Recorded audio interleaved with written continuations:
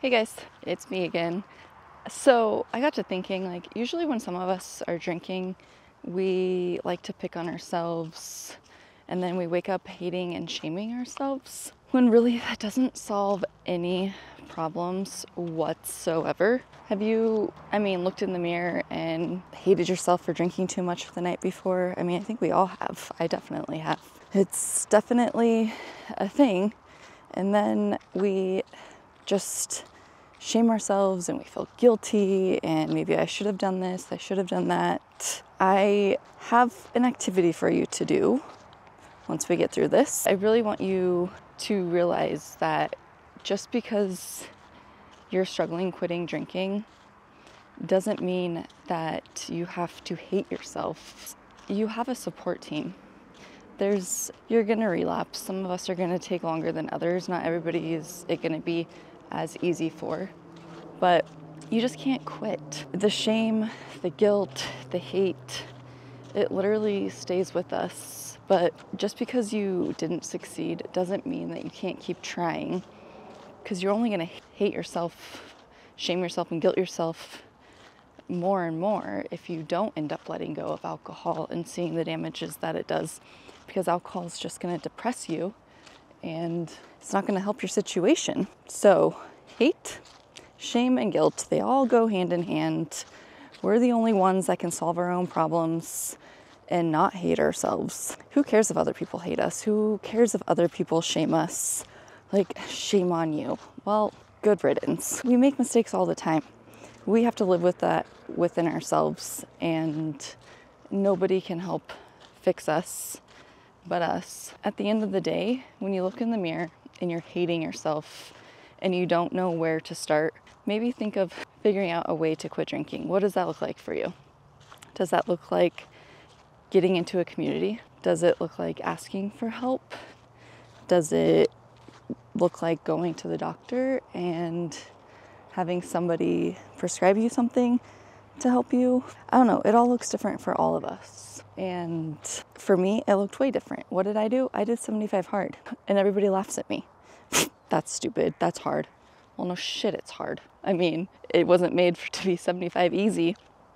I had somebody critique me on, well, people can do 75 hard and just, edit it a little bit. No, then that's not 75 hard. I don't care who you are or what you think. You're not doing 75 hard if you haven't tried, if you haven't actually done the whole thing. You can't change it whatsoever. That's not the name of the program.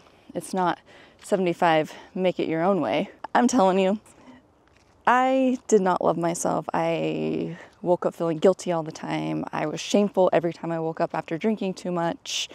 And now I don't have to wake up feeling shameful or guilty or hating myself. How did I act? What did I do? What did I say? What did I text? What did I post? Now I give no flying Fs what I post if people are going to be offended. But before, think of all the people around you that don't drink. Can you tell me that they are absolutely, utterly miserable with themselves and always hating on themselves? Probably not. Do you ever constantly see people complaining that they're sick, they're overweight, they wish their life was better, but then they just turn to the bottle? And that's the problem. That's the hatred that we have for ourselves. And unfortunately, unless you let go of alcohol, your life is never going to change. You can win the lottery. You're going to be happy for 2 seconds, just like trying to figure out alcohol. Oh, I'm going to have a drink because it makes me happy. No, it actually makes you completely miserable, which is a whole cycle of hating and shaming ourselves.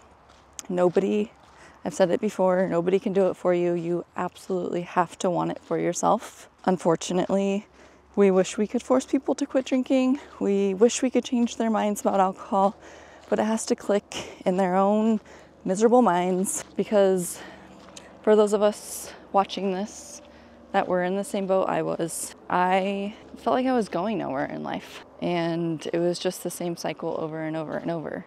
Now I get to wake up with a clear mind, not hating everything around me, but I had to be the one to realize that alcohol was causing my issues. My husband couldn't tell me, my grandma couldn't tell me, my parents couldn't tell me, my aunts and uncles couldn't tell me, my cousins, my friends. Nobody can tell you what to do. You have to do it for yourself. But what's something in your life that if a kid said something to you, I know a lot of us, if a kid says something to us, it really gets to us. If somebody that loved you so much came up to you and asked you to please quit drinking, I bet you wouldn't. Even though you know that it's affecting your relationship with that person, you are too addicted or prideful or egotistical to put the bottle aside and think of what it's doing. And you're just gonna keep waking up feeling guilty that you just drank yourself to death. And that's all you're doing, is just drinking yourself to death. Your heart's not happy with you, your brain's not happy with you, your liver's not happy with you, your family isn't happy with you, you're not happy with you. But happiness starts with us. It begins deep inside, and we have to figure that out. Alcohol is not going to make you happy, not whatsoever. And you're not going to fully enjoy life until you let go of something that has such a horrible, horrible hold on you. It's so sad to see so many people give up their life, give up their children, give up their grandchildren or other family, like just so many things that alcohol takes away from us. And people don't want to look at it. They just think that it's a part of them.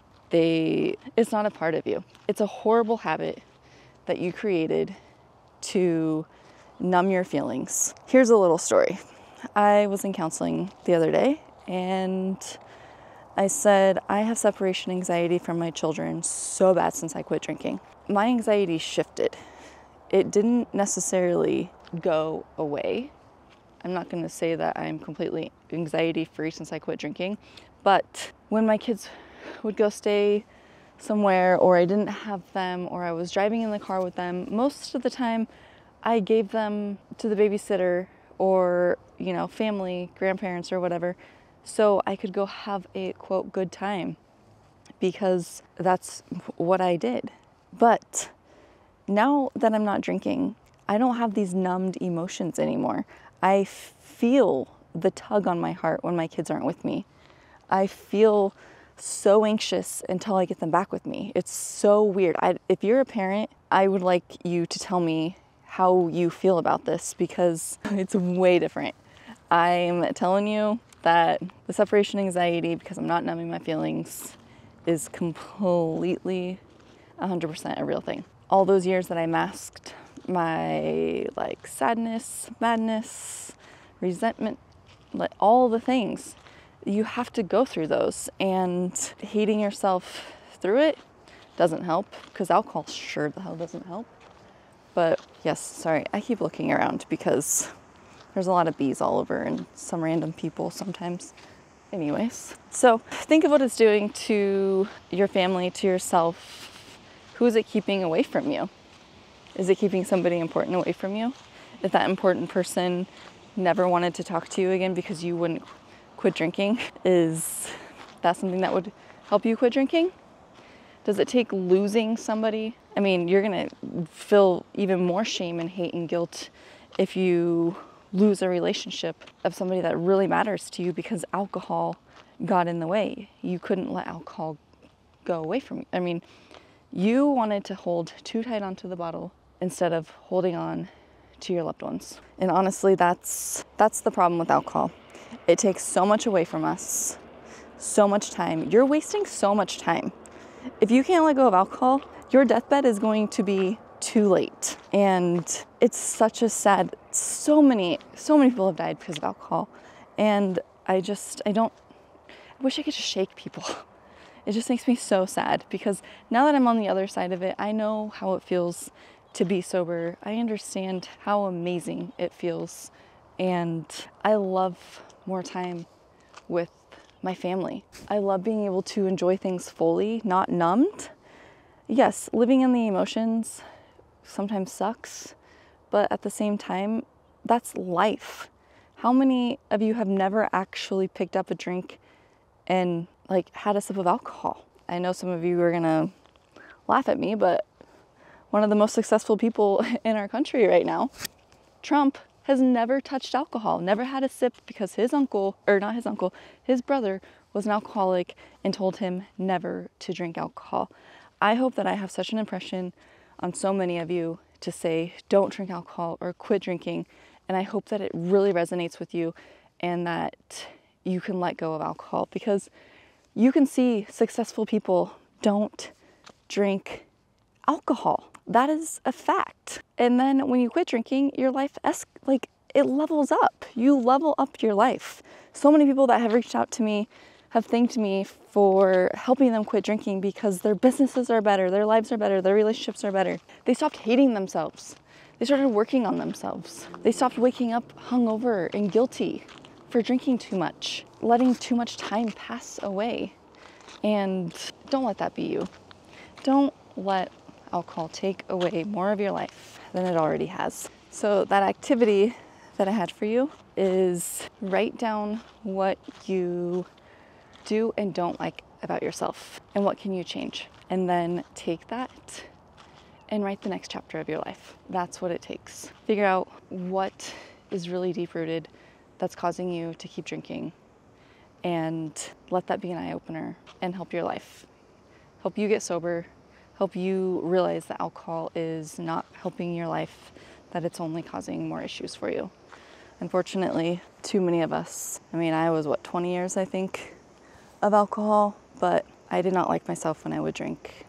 And now I see what it did, and now I see what I didn't like about myself, and now I see what I like about myself. It literally will change your life if you can just give sobriety a chance. Give it more than 30 days. Give it more than 3 days. Get past the withdrawals and don't ever go back. If you like my stuff, please like and subscribe and share, and let's help get the word out and help more people. Thank you for watching.